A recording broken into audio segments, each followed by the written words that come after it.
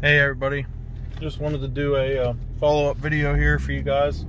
Some guys have been asking for some sound clips with it starting and with the truck starting up cold and some more driving. So here we are today. It's a chilly day in January.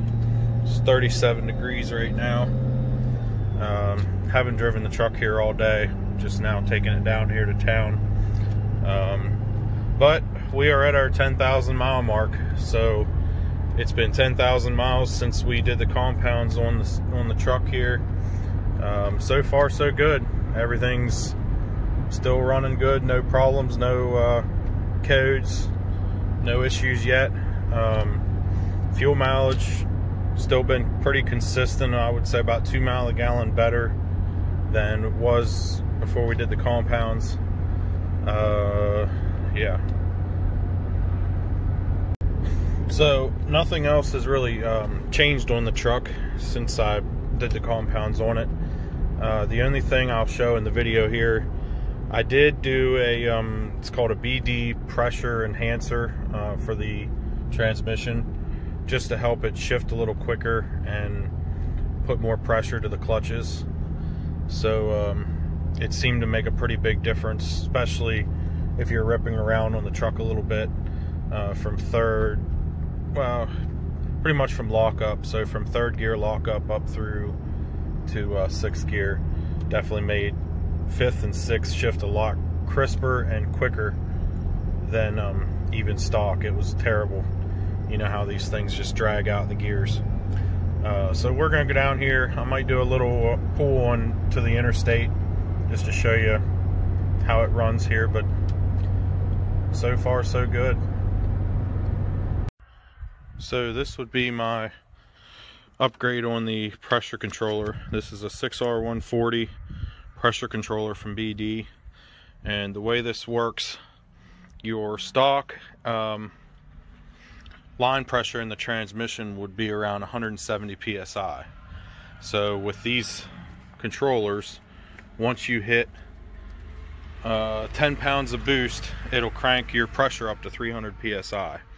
So you got two wires here, two plugs. One goes down and pigs into the connector to the transmission.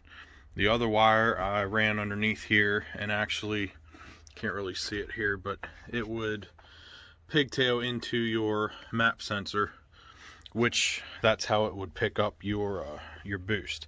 So once it sees 10 pounds of boost coming out of that map sensor, then it would kick the controller on and crank your pressure up.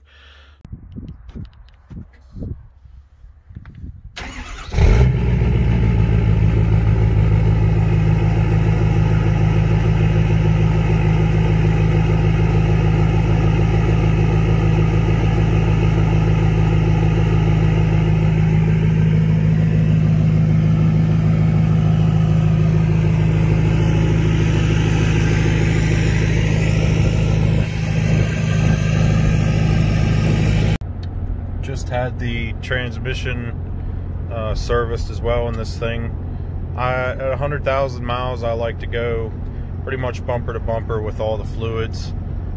So we did axles, transmission transfer case, coolant, power steering fluid, serpentine belt, pretty much everything at that 100,000 mile mark. That way I know I'm good for the next 100,000 miles without doing anything outside of pretty much oil changes and fuel filters. But when we did the transmission, the oil looked perfect. So at 10,000 miles of running this setup on a stock transmission, it does not seem to care.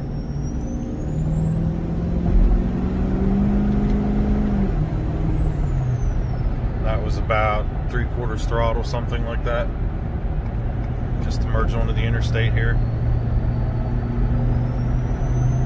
I cannot get over the EGTs in this thing, exhaust temps. Big number on my monitor here, if it'll focus in. You know, cruising down the interstate 75 mile an hour, we're at 600 degrees, I'll say. You know, that's just crazy to me considering my Cummins would sit here and run at 800-900 degrees on the interstate.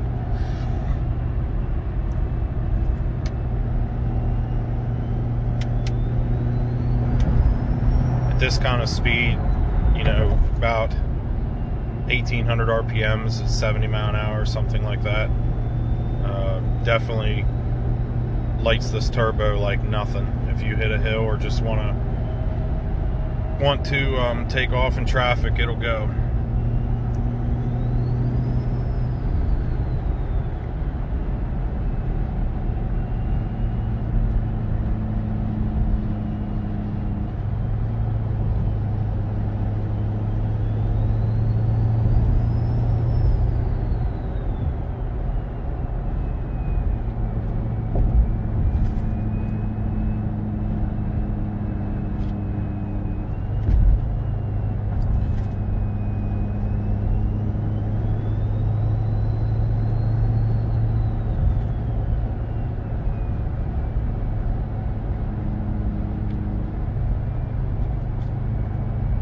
Yeah, so that's where we're at here. As I put some more miles on it, I might do another follow-up video at 20 to 30,000 miles into this setup. See how it's holding up by then. I'm going to be doing a lot of heavy towing here about the middle of the end of February. A lot of loads, 10 to 15,000 pound loads. So that'll really put it to the test here and see how the transmission holds up, how well the compounds work for towing. I know it's gonna tow really nice. It's just got crazy low end power. So yeah, if there's anything else you guys would like to see, just let me know, and I'll try to get a video and post it up. Thanks for watching.